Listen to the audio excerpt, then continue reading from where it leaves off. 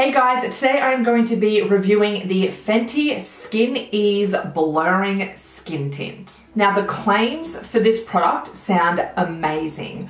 We've got that it instantly blurs, it's hydrating and gives a diffused effect, it smooths out texture, and my favorite claim is that it says it's humidity proof, sweat proof, and transfer resistant. If you're new here, I sweat a lot through my mustache and it ruins my makeup. So the sweat proof claims are like amazing to me. Okay, so the facts. This comes in 25 different shades. It has a light to medium coverage and it comes with 32 mils of product. In Australia, it retails for $46 and you can pick it up from Sephora, and in the US, it's around $30. I went for shade number 1. So this is described to have cool undertones and it says it will work for their foundation shades from 100 to 130. In the past, when I've tried out Fenty foundations, I have picked up the shade 110. Even though Fenty has like this huge shade range in their other products, I could still never find like the exact right shade for me. Now I found that this shade 1 was too light for me and the undertone was pretty off. I really don't know how this is meant to work for such a variety of shades, like 100 to 130. There's a lot of shades in between there and I'm very, very fair and this was too fair for me already. So I don't know. But then I looked at getting the shade number 2, but it says that that is suited for shades 140 and 150, so too dark.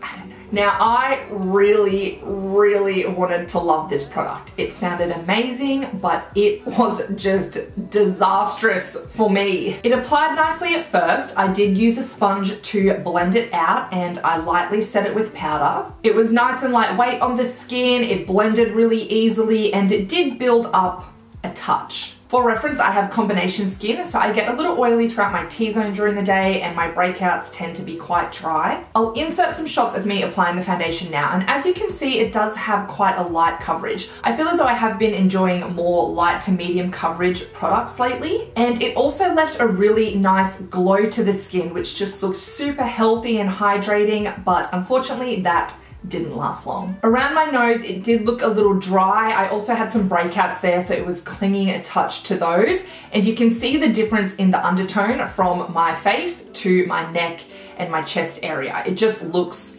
quite off. So on my first day trying this out, I did wear it for 7 hours and it looked all right in the morning, but by the time I finished work and got in the car, I looked in the mirror and I could not believe this is how I was getting around at work looking.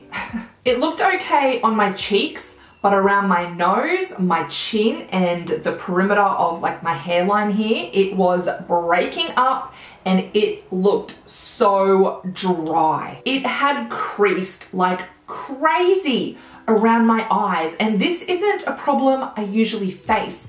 I used my normal primer, concealer, and powder, like a combo that I love and use all the time. So for it to crease like that around my eyes, what was going on? Considering it looks so glowy and hydrating when you first apply it, I was quite shocked to see how matte and dry it looked at the end of the day. As you can see from these pictures that I'm inserting, it just was not looking good and I was not impressed. So even though my first time wearing the foundation was not a good time, I still decided to try it out another 2 times at work and it just didn't get any better. So unfortunately, this product is a no-go from me. I'm really bummed about this actually because the claims were literally music to my ears. I would love to hear your thoughts on this product. Have you tried it? How does it work on your skin? What is your skin type? Leave a comment below so that other people watching can kind of get a feel for that.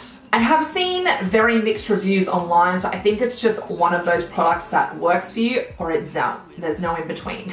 Alright, well let's get into some swatches and you can check out the shade of the Eaze Drop compared to some other foundations in my collection. First up we have the Fenty Eaze Drop in the shade 1. This is the Maybelline Fit Me Matte and Poreless in 110 Porcelain. Here we have the L'Oreal True Match in 0.5N Porcelain. This is the MAC Studio Fix Foundation in NC10. And this is the NYX Can't Stop Won't Stop in Light Porcelain. I'd say this one here by L'Oreal is my favorite match out of all of these. Well, that is all from me today. I hope you enjoyed watching. If you did, make sure you give this video a thumbs up as it really supports my channel. I have an entire playlist dedicated to foundation reviews, so I will link that down below in the description box if you want to go and watch some more. Make sure you come and follow me on Instagram if you aren't already, and I hope to see you all in the next one. Bye. By the way, if you're new here, there's just this fly that always decides to wake up and fly around the room when I'm filming. Like, can you leave me alone, please? So if you see him buzzing through the frame, I'm terribly sorry, but I got no control over him. Okay, so the facts, this comes in 25 shades. Oh my God, this fly, seriously. Just get out, go away, I'm busy. Sweat proof? Why are you doing this? Oh, I touched it.